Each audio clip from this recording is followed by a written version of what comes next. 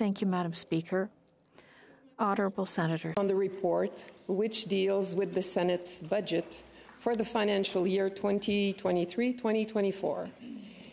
In summary, the anticipated budget is estimated at $126.7 million, which is $4.9 million or 4% over the 2022-2023 budget.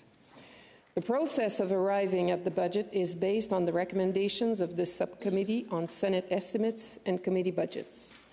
The subcommittee is comprised of myself as chair, Senator Marshall, deputy chairs, and Senators Bovey, Modi, and Tanis. I thank them for their substantial time and effort they spent on reviewing the estimates.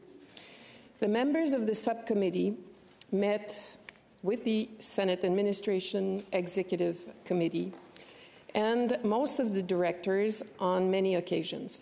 Detailed presentations were made by the directorates to the subcommittee. The members had the opportunity to discuss and question funding, staffing, and expenses requirements during this process. Throughout its consideration in the 2023-2024 main estimates, the committee took into consideration not only the changes in the Senate, but also the effects of new economic and operational realities resulting from 2 years of pandemic that has had a significant impact on the Senate's operation. The committee was also very mindful of the Canadian economic environment and the importance of balancing operational needs with proper stewardship of public funds. Moving to the detail of the expenditures, I would remind senators that there are two parts to the budget. One is statutory funding, and the other one is voted funding. The statutory portion deals with money allocated by legislation. This includes senators' basic and additional allowances and pensions, senators' travel and living expenses, telecommunications, and employee benefit plans. Any shortfalls in these categories at the end of the year are covered by the Treasury Board. Conversely, surpluses are automatically returned to the Treasury Board as they cannot be reallocated. The second part of the budget is the voted budget, which is for the workings of the Senate. They cover senators' office budgets and Senate administration. Moving to the numbers.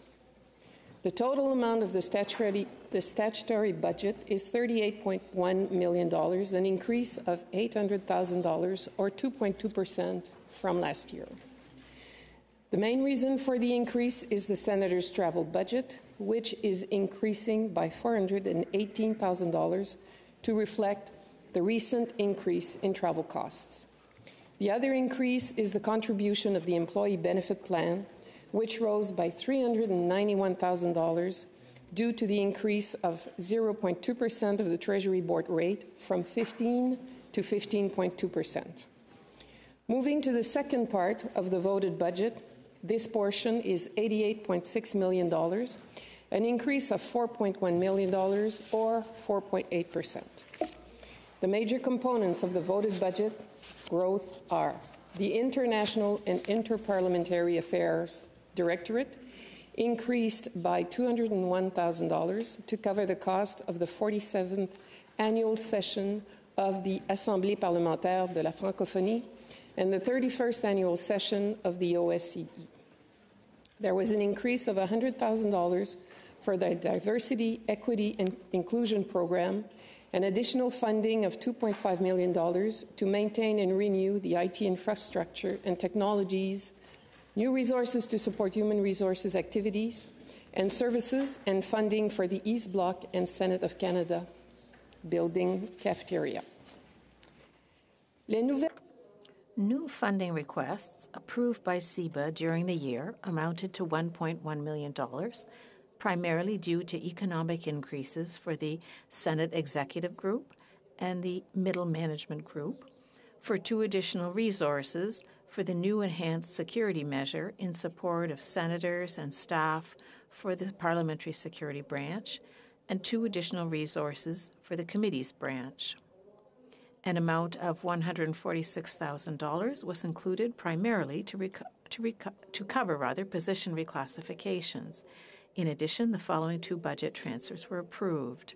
The first is a reallocation from the Senate Committee's budget of $179,000 to the Senate Administration to cover the salaries of two resources to support witnesses appearing in virtual mode.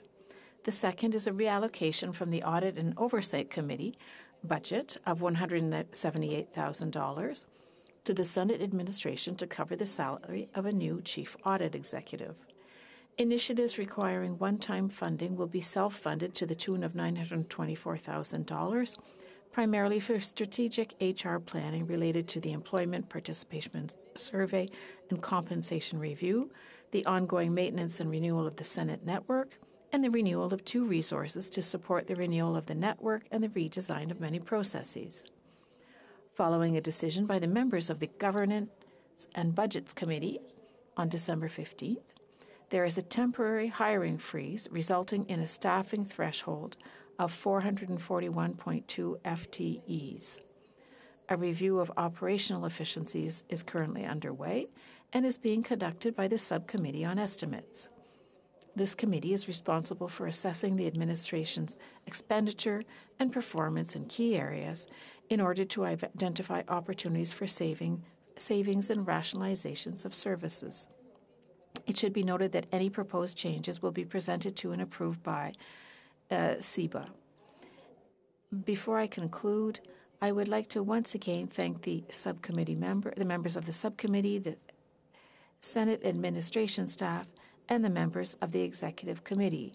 They approach the budget in a thoughtful and prudent manner. I would also like to give specifics on newspaper articles that recently noted the Senate's financial situation. They created confusion and gave a misleading portrait of the Senate's actual financial situation. And budgets are often used to explain the cost of operating the Senate. Colleagues, there is a difference between a budget and actual expenses. The budget is the overall amount allocated for the functioning of the Senate during a year, whereas the expenses are the amount that are actually spent. Here are the figures for both budget and expenses. So if you remember, in the newspapers, we had comparison from 2015-2016. The budget at that time was $88.8 million. The 2023-2024 budget is at $126.7 million. The increase in the budget between 2023, 2024 and 2015-2016 is $37.9 million, or 42.6%, representing an annual budget increase of 5.3%. If you compare the actual expense, so I'm talking about expenses now, not talking about budget, they were $74.6 million in 2015-2016 and $96.4 million for the year 2021-2022. That represents an increase of $21.8 million, or 4.9% a year over 6 years. The budget for the upcoming fiscal year 2023-2024 totals $126.7 million. This represents an increase of 4.9%, of $4.9 million, or 4% over the fiscal year from 2022-2023. So we're back to talking about budgets. The annual average budget increase for the past 3 years is approximately $3.7 million per year, or 3.1%. The 2023-2024 budget is based on the principles of maintaining high-quality services to senators and sound management of public funds in the context of the pandemic and post-pandemic recovery. It includes inflation, economic salary increases, increase in costs, investments in technology, and new initiatives. Some of the new initiatives are actually required by law. The Canada Labour Code, the Pay Equity Act, and the Accessibility Act require the Senate to implement new programs with deadlines predefined by the regulation, including pay equity, accessibility, and harassment prevention. In addition to these regulatory requirements, the Senate is working to implement initiatives on diversity and inclusion, recruitment and audit and oversight. As a reminder, the Senate has actual expenses, and in the last 6 years, all surpluses amount were returned to the government's central funds. And my last remark will be on the amount of work that is done by staff just to keep this institution running. We have 18 permanent committees. We have 7 subcommittees. We have 4 fixed committees. We have 3 Senate sittings a week, and we have 4 meetings or 4 group and caucuses that meet on a weekly basis. Every time there is a committee meeting, there is at least between 20 and 25 people that are involved. So if you add up all of these committee meetings and the work that is done during a week, there's a lot of staff that is used and that is at our service in the Senate. And I will say that the service that we receive from our staff is excellent, and I have no complaints whatsoever. On this note, colleague, I rest my case.